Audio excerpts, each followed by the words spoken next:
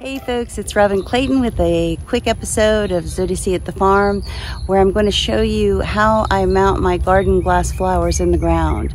So I hope that you will stay with me, because I'm going to give you my tips from A to Z on how I mount these garden glass flowers in the ground. Okay? All right, now we're going to move on to the items that you're going to need to complete this project. Stay with me.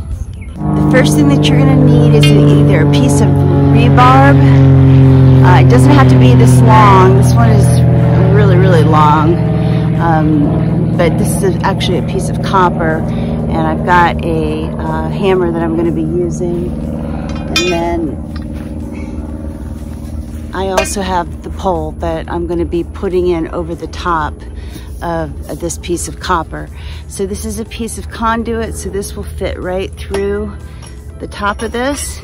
And this particular piece of copper, I'm going to put it down about 36 inches. Okay, so 36 inches in the ground, 2 feet to 36 inches should keep the conduit stabilized. So here we go.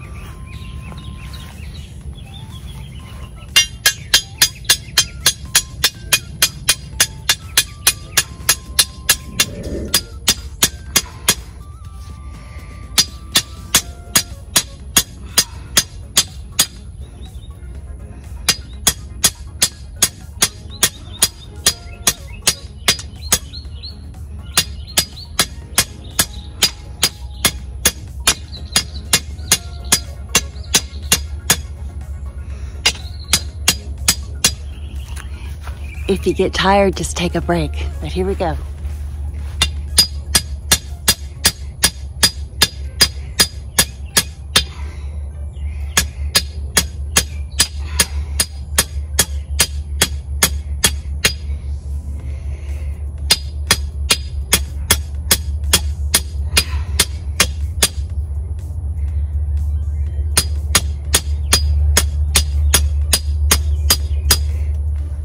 Okay, so my pole is approximately 36 inches to 24 inches in the ground, all right? So I'm finished with my hammer.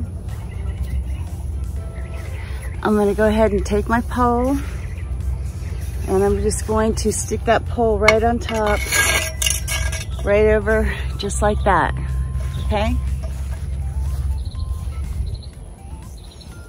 And then I'm going to take my beautiful garden glass flower and just push it straight in, just like that. That is how you mount a garden glass flower in your yard.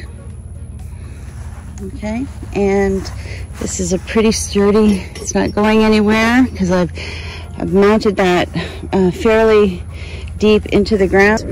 So let me show you how it looks from the rear, and it's very secure. If you have any questions, as I said, you can email me at my website at www.zodiacatthefarm.com, or you can leave your questions or comments in the comment section below. All right, I hope you have a blessed day and a blessed week, and I hope to see you next time here at Zodiac at the Farm. Take care. Bye-bye.